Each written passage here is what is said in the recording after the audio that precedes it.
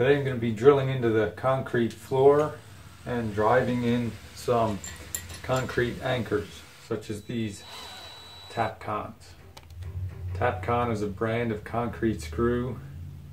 They have a blue coating on them, and they come in flat or hex in different sizes. So today I'll be demonstrating how to put on 2x4 wood to the concrete floor, and this is just for demonstration purposes, but you might have different reasons for driving in some of these things into the floor, such as framing. You might have a 2x4 framed wall that you'll be putting on the floor, and you'll be fastening it to the floor with something like Tapcons every 12 or 18 inches or so, and then the top plate will be fastened to the joist. But you might have other reasons for putting something on the floor. For demonstration purposes, it's just a bracket. I'll be using the smaller 3/16 screw.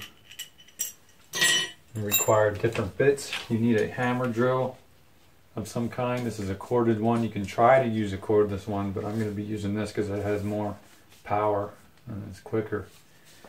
Because this is a very dense concrete compared to something like concrete block, which is much softer. The hex one, you'll need something like a hex bit and either a socket wrench. You can use a power driver to drive down. Just be very careful at the end so you don't strip the hole. Instructions are to use, for this 1/4 inch screw, I'll be using a 3/16 inch bit. And then blowing out the dust, they do have a vacuum. You can try to use a shop vac or a vacuum. At the very least, you have to make sure you drill deeper than the actual bit. So this is going to have to be pulled out a little bit because this needs to be deeper than this one for all that debris to fall down into. And then try to get the dust out. You can try to blow it out. You use a vacuum to vacuum it out.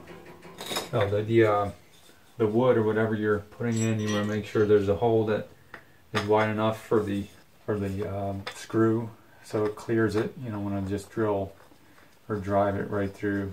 So that I have this, you can countersink it a little bit so this is flush.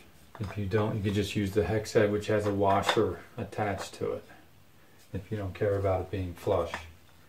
I find that the Torx head for the flat screw is pretty strong and easy to drive it in. So let's drill some holes and let's demonstrate how to drill into your concrete floor and then drive Tapcons to attach something to the concrete floor.